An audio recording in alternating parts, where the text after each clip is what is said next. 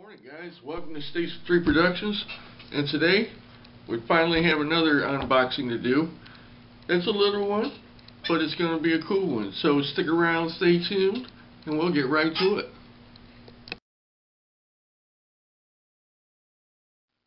Alright guys, well, just like I said, we have another unboxing to do today, but before we get started, I want to welcome all my new subscribers to the channel. Thank you very much for subbing. I appreciate every single one of you guys. My channel's growing a little bit each day. So, with all that said, we'll get right to it. We have another unboxing to do, just like we did last week. And this time, yep, it's another flag.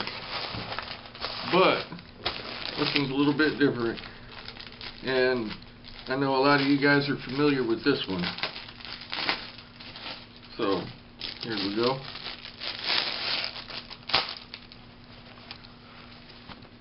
Let me see if I can, Let me see if I can unfold this here.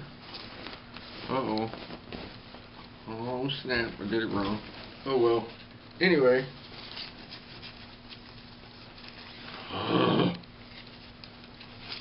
There you go. The thin blue line. The thin blue line flag. I'm sure most of you guys know what that represents, but just in case you're not aware of what it represents law enforcement in its full capacity.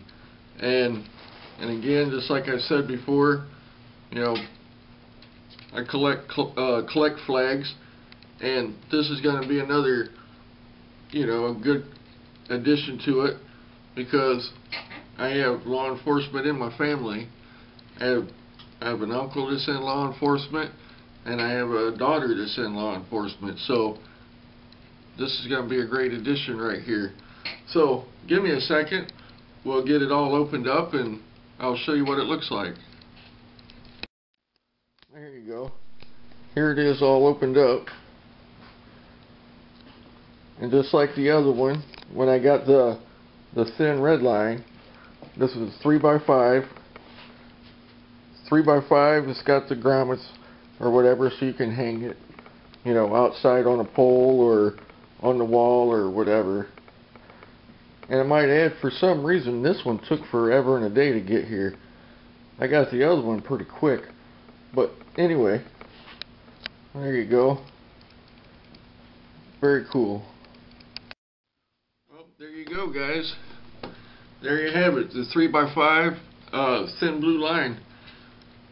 So that's about it for now, but before we go, make sure you hit the subscribe button for more content if you haven't done so already. Check out all the links below. Make sure you hit the like button if you like the video. And as always, come back next Friday and we'll have something else to talk about. So until then, take care, be safe, and always support your local fire department and your police department.